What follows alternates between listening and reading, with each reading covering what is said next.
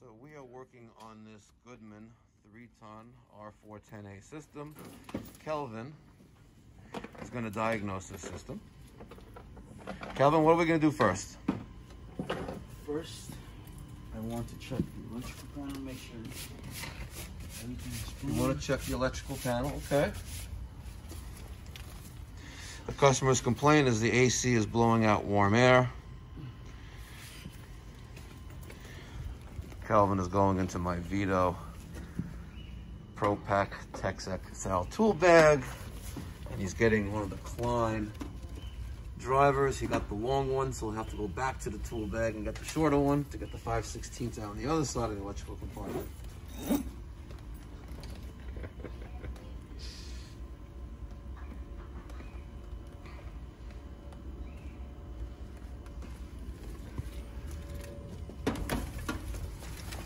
So, as Kelvin is taking off that 5/16 screw off the other side of the electrical compartment, what I did when we got here is I noticed that the condenser fan was running. It was blowing out cold air on top of the discharge of the condenser. So I pulled out the disconnect. Kelvin went to the truck and got the tool bag.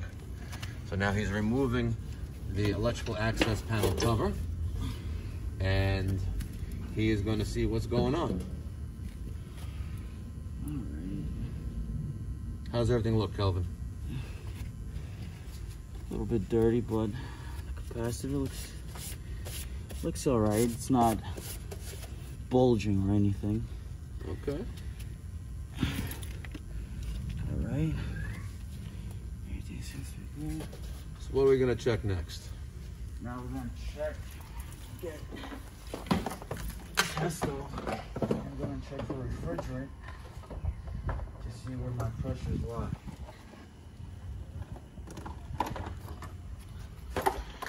Testo's grabbing the Kelvin is grabbing the Testo 557 digital manifold. It's got 4 ports on it.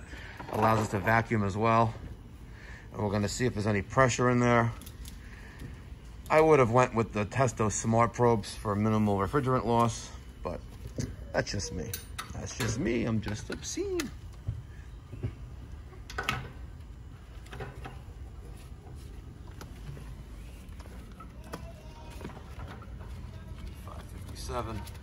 He's making sure all the valves are closed on the 4-port manifold.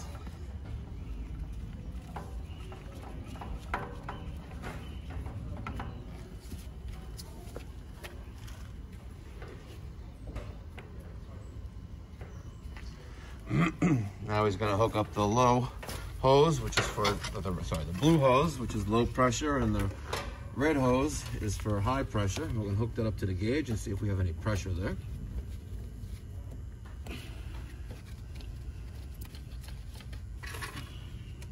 Hey Kelvin, you know, I was watching this video. As I was opening the cap for the liquid line, high side pressure, I noticed that there was, you see oil residue in the cap. Yep. So that indicates that the Schrader pin can be tightly squeeze, you know, so that the Schrader core is leaking. Yeah. But as I was saying before I got really interrupted by a phone call, you know, I was watching this video. I watch a lot of YouTube videos, and this one guy posts this video about how he saved $7,000 by installing his own ductless mini split system, right? Yeah. I'm like, $7,000? I'm like, what? Guy happens to be in Vegas. He's got a YouTube channel, I don't know, 37,000 subscribers. And he just posts like do-it-yourself stuff. So I watched this video, right, Kelvin? Yeah. And most of the things that he's doing, like dealing with the refrigerant, yeah, wrong. You know, he hooks up.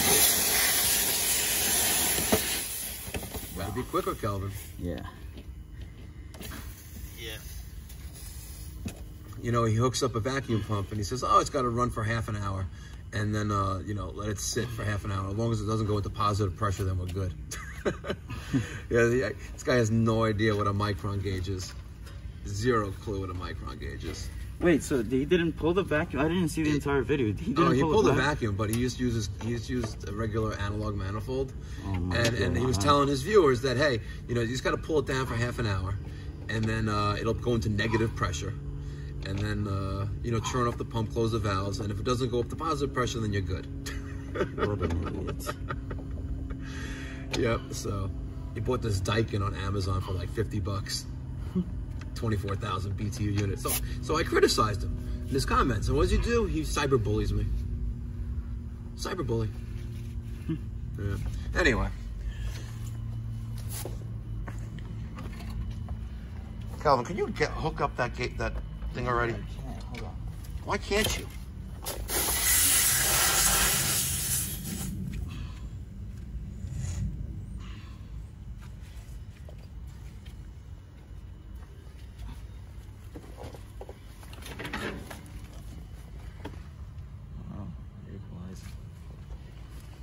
Okay. All right, what are you gonna do next?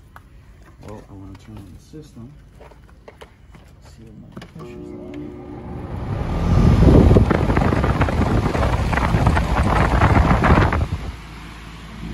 All right, so what's your diagnosis, Kelvin?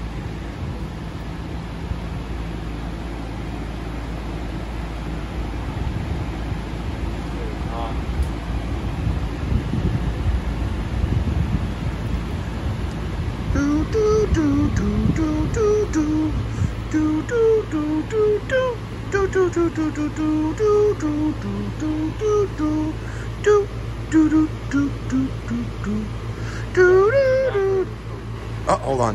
What's the answer? What's the diagnosis? Hold on. No, what did you just say, Kelvin? No. What did you just say? No, it's wrong. What did you say? I said that the evaporator was frozen. The evaporator is frozen. That's wrong. Got equal pressure there. What's the diagnosis, Kelvin?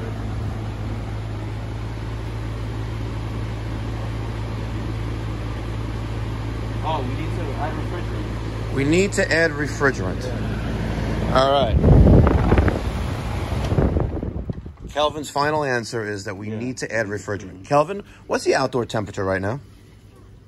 The outdoor temperature is about, I'd say about like 80, like about 80 degrees. What's the outdoor temperature, Kelvin?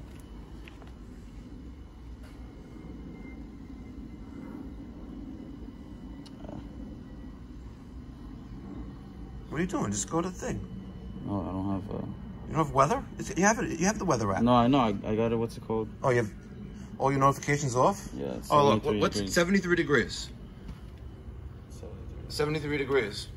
So a good rule of thumb that you have proper charge is that the refrigerant pressure will equal the outdoor temperature. 73 to 73 in there.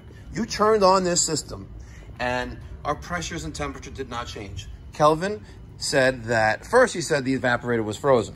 The evaporator would be frozen if this is hooked up and the low pressure is low and this high pressure is high, because all the refrigerant is going to that frozen evaporator, right? And this would be this would be low. This would not be equal. But we turned this on. So first Kelvin said the evaporator is frozen. Then he said, no, that wasn't what I said. Then he said that we need to add refrigerant. Obviously, we don't need to add refrigerant. Want to try again?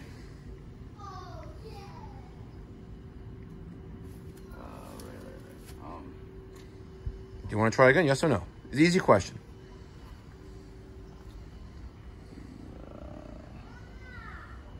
Yes or no, Kelvin?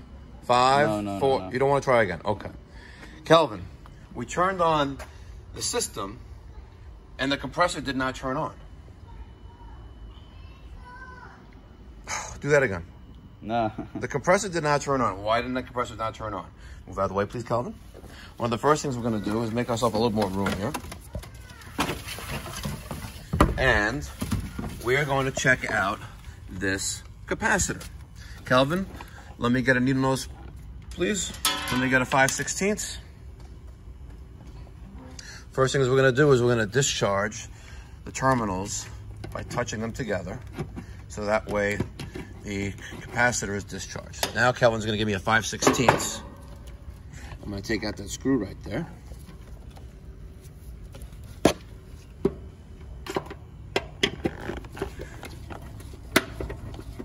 Hold the phone, Kelvin. Keep there so we could, now, The only thing that's off right now is the disconnect. When you remove this capacitor, you want to be very careful not to touch the contactor, which is getting 24 volts. Kelvin, right there and there, 24 volts, right? Because the contactor is closed in, right? Right. All right, now, to make our life easier, if we can't see it, we're gonna get a little Sharpie. Kelvin, get a Sharpie.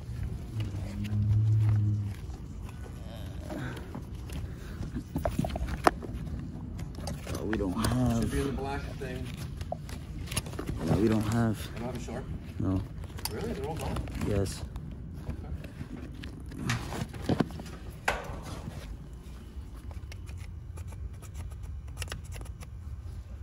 I can't read what that says. I don't know, but that's yellow.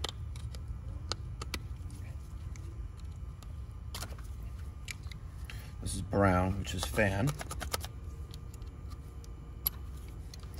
And these two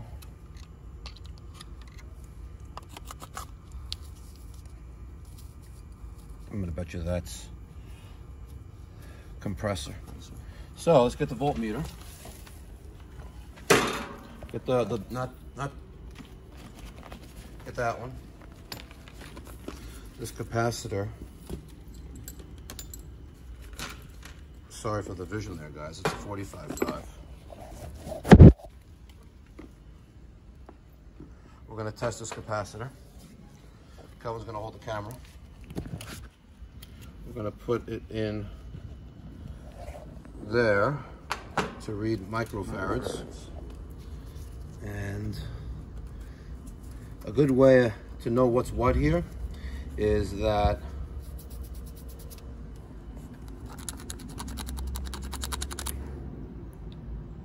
fan usually has one terminal, right? Perm usually has 3. No, wrong one. So I'm going to put the screwdriver with the right spot.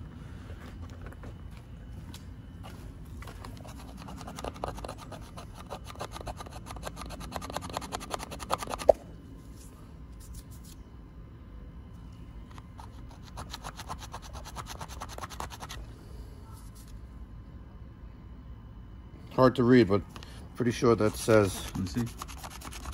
That old man eyes. And that's C. So fan is 1, Herm is 3, common has 4. Generally. So common to Herm should give us 45. 45.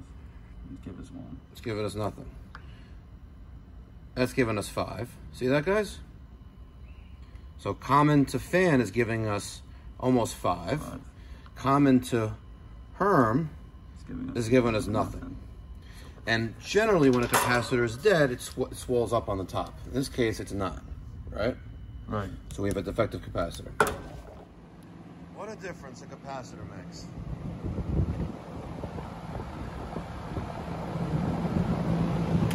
But Kelvin would have added refrigerant to this system. No.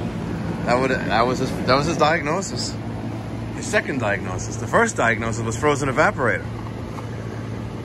Guys, you got to be very observant. Every good, great technician has to be observant, has to fully diagnose the system and make a determination what's going on. Don't overthink things. Sometimes it's always simple. So, we're approaching Kelvin's second probation week. I don't know, guys. Let's have a vote. You guys saw the video. He said the evaporator was frozen. It needed refrigerant. Then he gave up. He gives up.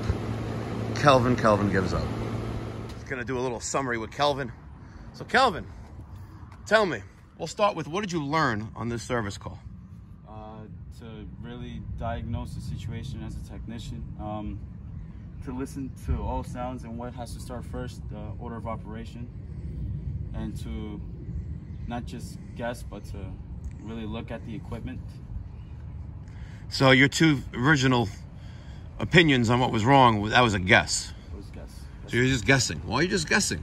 you get paid to guess, Kelvin? No. You get paid to learn, Right. and you get paid to utilize the tools that you've learned. Right. Okay.